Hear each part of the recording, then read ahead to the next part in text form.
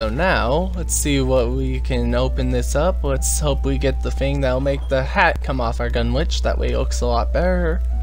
Let's try it. Alright, we did! Nice!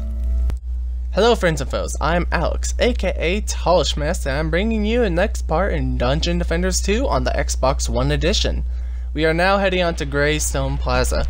Now some videos might be a little bit ahead, but that's not a problem, because I'll rename them and put them to the correct parts. That way everything will be in chronological order. So for now, if you don't want to see me build these towers, you could just skip right on ahead. No problem there. But for those who want to see this lousy build I'm going to do since I have overpowered characters, then you may as well see what I have. It's all simple. All you need in this game is blockades, auras, and then a few towers that can hit from the ranges of flying creatures, and you should be a-okay. Well, at least for campaign. But other than that, I have achieved my goal in 1 week. I earned enough defender medals, which is a currency you can earn rather than pay to win. And that got me a new character, the Gunwitch. So I'll be trying her out in these next few maps. And since she's a little underleveled, that makes it ideal for me to play on lower level missions with her, doing the DPS and stuff. That way I'm not like totally stomping these enemies. But it's going to be fun for me, because when I test out the Gunwitch, she is supposed to be mainly, from what I've heard, a full DPS on character. And since I don't run my mage, you know what that means. I have a DPS character that will replace the mage, which I've already done.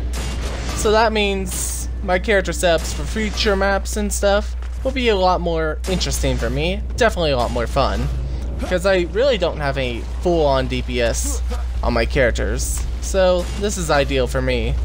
So let's get right to it. The Gunwitch, who can fly on her broom, that is cool. You know what that means. On. She can snipe from the air. Oh man, this is definitely why I like about the Gunwitch. But the thing is, she doesn't get any towers whatsoever. But you know what? That's fine by me. A full DPS character is just what I need. So I'm gonna try to test out her abilities. So she has a broom that acts as a gun. You know, that's actually a unique weapon compared to many weapon tropes you see out there. Majority of games and stuff, you see, let's say, a sword, sometimes a crossbow, stuff like that. But this is a first. I have never seen a gun broom, and it is impressive to me. Definitely suits the style. So this map is not difficult. All you need to do is hold down the objective points and get the enemies. I never really like having the enemies push closer to my base. I usually like to take them on close up. That's where I usually put my defenses. That way, if my defenses do go down, the enemy still has to walk a distance, and that gives me time to build more defenses just in case. So let's try. What does this one do? Ooh, broom tornado. I think they call it the broom tornado, but that doesn't matter. So far I'm having a lot of fun with this character. It's good. I actually do recommend it. Now, if you're like me and you don't pay to earn your characters and stuff in games, then you can get this character for 10,000 defender medals, which you can earn throughout the, like, just about any way. But just a hint, once you the campaign, doing it for your first time, it'll give you about, like, I think 6,000 defender medals around, or somewhere near that. Do the daily missions to help you. It took me a week to get this character, but that's because campaign helped. And if you should know, it takes a long time to get defender medals. So if you're looking to get a character without spending money, the only way to do that is through using defender medals. So just to keep that in mind for those who do not know. Now, other than that, I didn't put in any gear on my Gunwitch, so she lacks DPS for now. Doesn't matter to me. Alright, so now that we're done editing and fixing our build, let's head into the third combat phase. Every time you win a combat phase, you get a defender medal. Simple as that. So yeah, in my opinion, defending with a Gunwitch, I totally am all on to that. Okay, so what's next? I don't know. I don't know what character I'm going to get next. I think I'm gonna stick with the Gunwitch for a while. Trying out all her abilities and just showing it off for you guys. Maybe it might pique some interest into you guys. Maybe it might be good enough to just let you go like, hey, maybe I'll get this character. But then again, whenever I get the chance, I'll try to show off other characters. That's whenever I get that chance, of course. The Gunwitch is highly efficient in DPS. Can fly, is a witch, and has a broom. If those are things you like about your characters, go right on ahead. I don't want this to sound like an advertisement though, that's not my intentions.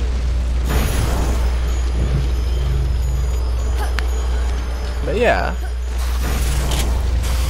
there's not much else to talk about for me. So, we're up to the final wave. Okay, so the Gunwitch is fond of saying yeah.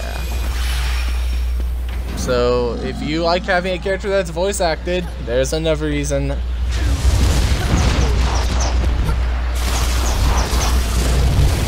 You know, honestly, this game, if you've had the chance to play it, or if you haven't, I actually recommend you try it out. It's for free. Lots and lots of fun, not gonna lie. And that's just saying something for me. Yeah.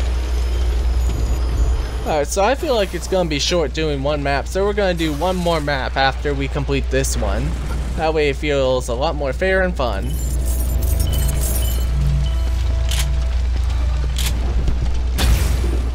Alright, I'll catch you guys in the next map.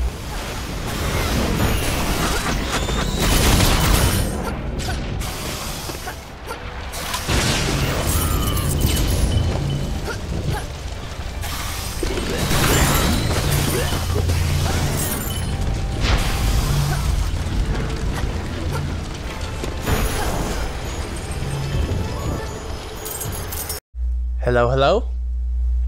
Alright, awesome. So now that we have finished with Greystone Plaza, we are heading out to the Ramparts.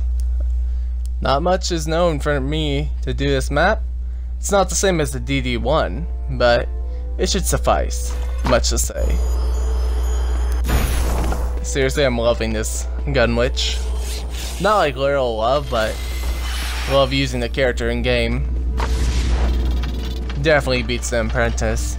So like I said, if you want to skip to all the battling and stuff with my overpowered characters, then just skip right ahead. But if you want to see what lousy builds I'm doing, or, well, actually maybe efficient, then you could just watch right on ahead. So, and another thing, I don't know if you guys noticed, but before prior on the PC version, they never used to have dialogue for the mission. So when Trendy added dialogue to missions just a little bit, I don't know, it just spices things up a little bit, gives a little bit of entertainment. Now sadly I do not have any friends with me this time, otherwise I'd be including their audio and letting them talk and it'd just be more fun, but for now I'm just soloing it out. But I'm sure somebody will pop up eventually. Because whenever you play a game like this alone, it's actually... I feel like this game is meant to be played with friends and stuff. Really? Yes, really. Alright, so now that we have our setup ready, let's start the combat phase. With the Gunwitch. Okay. Boil.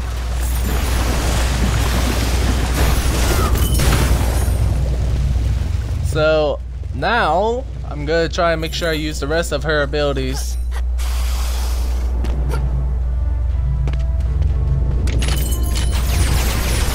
Double gun brooms. The logic I don't understand is how she get the second gun broom out. It's like she can't pull that out of a pocket or anything. So I assume it's magic. Do you guys believe magic exists? I know I'm just having fun.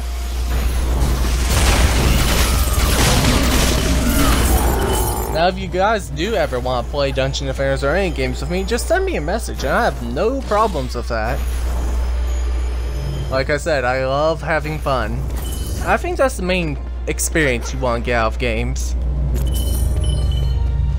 First wave is down. Heading on to the second wave where we finish the build. It won't take that long. I'll try to ready up as fast as possible. Because honestly, my stuff is like overpowered. Or overpowered.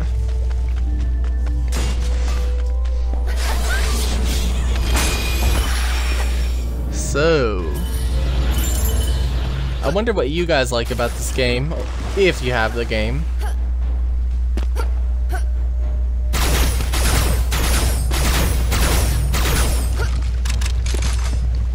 Oh, they got a reload animation. That's nice. I didn't notice that just until now. If you fire your gun long enough, you're going to do a little reloading. Alright, I'm going to test that out a bit.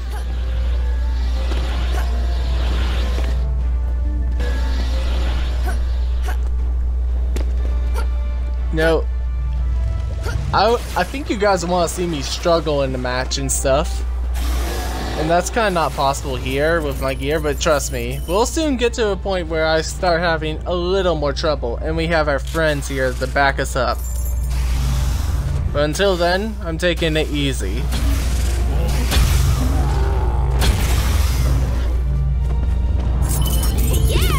Alright, second wave down. I feel like I'm on a race car. Alright, we'll just start up the wave. No point in repairing and stuff. Draken. Okay, I do absolutely nothing. I need to get more gear for her, because I'm not wearing anything on her.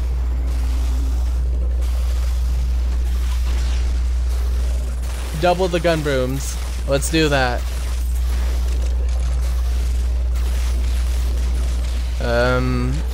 LBB. Yeah, my DPS sucks, literally.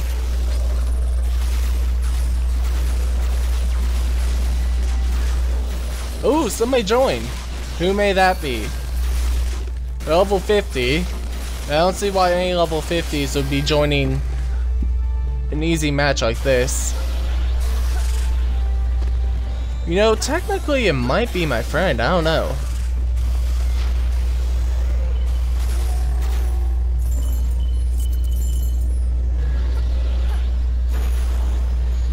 Yeah, I actually gotta get these videos in chronological order as to map and story, because one of them I have already, Siphon Site D.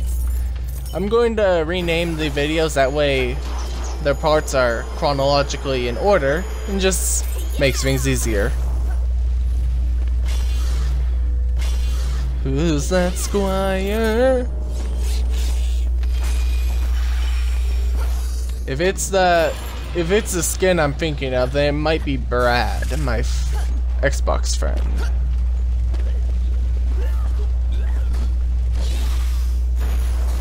Alright, we're gonna snipe this guy.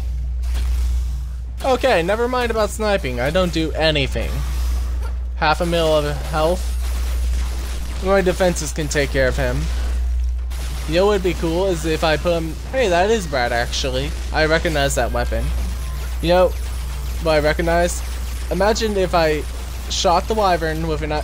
turned it to ice, and if it hit the ground, instead of just staying on the ground, imagine if it would like die immediately because it cracks it open and splits into many little pieces.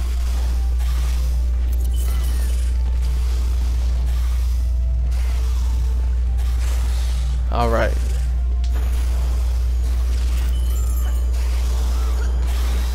Well guys, I'm gonna say this.